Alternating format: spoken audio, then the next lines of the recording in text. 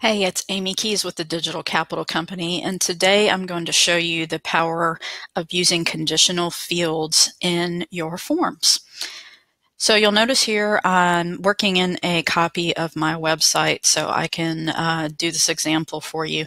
And all I've done is created a new form. This is actually using Gravity Forms. Conditional forms are available in some other form options, but Gravity Forms is my form builder of choice. So I've created a new form, I've given it a name, and given it some description text. So let's get started and drop in some basic fields here. And let's just drop in a name field and an email field. And let's make these required. I'm just going to close this here. We'll make this required for their name and email required.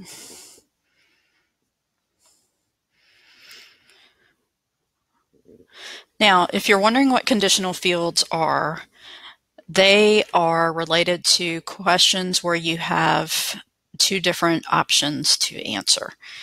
Say, for example, applications for employment. There's a lot of questions about, have you attended high school? Have you attended college? Have you attended postgraduate work? Let's say you answer no to one of those questions. You really don't need to see any additional follow-up questions related to that original question when you're completing the application. So conditional forms are a way to show and hide certain fields based on how you answer a different question. So let me show you this visually and you'll get a better idea. Let's add in here a radio button field because that will give us some different options that we can base some conditional field questions on. So let's say, have you worked for our company in the past? Okay, and let's make, oh, get out of here. Yes, no, that's all the options. Let's make that required. Okay, now, if we haven't worked for the company in the past, there's no reason to show questions related to when or what position that you held. So let's add in a field assuming the person's going to answer yes. And we want to know, let's see, let's add in a date field. And what was the last start date for employment with us? It isn't worded that great, but this is just to give you an idea. You can choose the dates to show however you want. And what you do, we only want to show this if the person answers the question yes.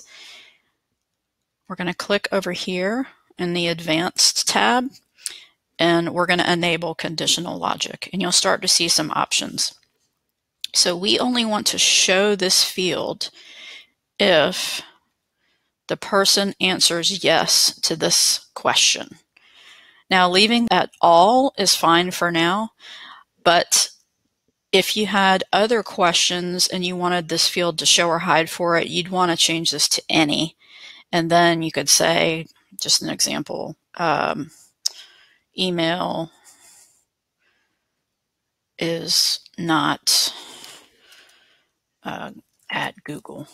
This is not the greatest example, but you get the idea. If I said all of these as the conditions, they'd have to have answered yes and not have this email.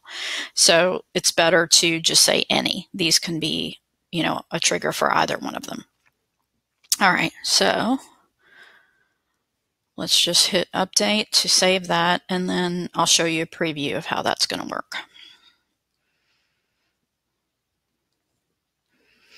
All right, so we're going to say yes. I don't even have to fill it in to test it, and you could see it's going to show this question. If we say no, it's going to hide it. Okay, so that's working good. Now what you can do is, if you were to make this question required, it wouldn't mess up somebody answering no to the form. It only becomes a required field when it's actually showing. So if we want to make sure they answer this question, we just need to check the required form. All right, so let's hit update again. Now, let's do a couple things here related to conditional fields. You can also send notifications out to people depending on how they answer a question. So in the case of Gravity forms, they always automatically have an admin notification just to let it would come to me and let me know somebody submitted a form. But let's make another one that's going to go to the, let's call this applicant notification. And what we want to do is your application has been received. And you could fill in whatever you like here, but the part I want to show you is the conditional logic field. So let's say that we only want this notification to go to this person if they answer yes to that question.